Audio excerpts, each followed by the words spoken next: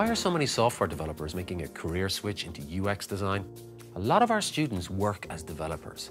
This is what they told us about making the transition into UX.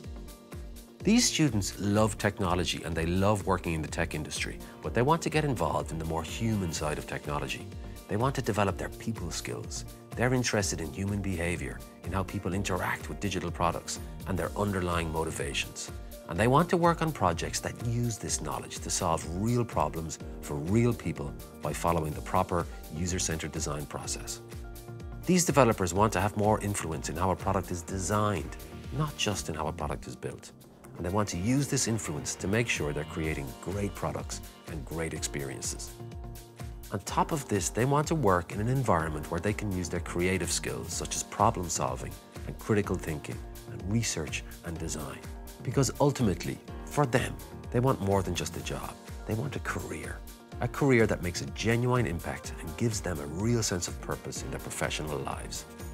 If this sounds like you should speak to one of our advisors about the Professional Diploma in UX Design.